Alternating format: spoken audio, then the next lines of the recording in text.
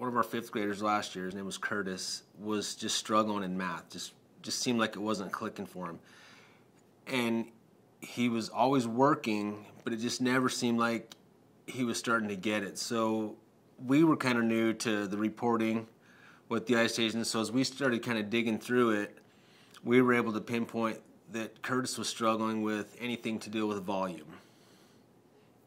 So as he was going through that section, he just couldn't find it. So our math interventionist came through and we pulled out his scores, his last assessments, the last 3 assessments. We're able to go through and look at the actual test, see what he missed, and we were able to see that he was actually taking time to work on those, but it just wasn't getting there for him. So we pulled those out. They worked with Curtis. He came back in, took his next test, and just launched. I mean, went from a Tier 3 into a Tier 1 just with the little adjustment. The one thing that he wasn't getting onto was holding him back from the whole rest of the test. He was so stressed over the things that he didn't get that he wasn't working on the things that he did know. He came back in and he said, "Thanks for making me smart."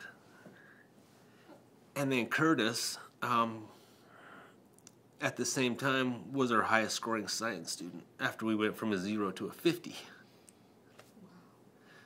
So we didn't make Curtis smart.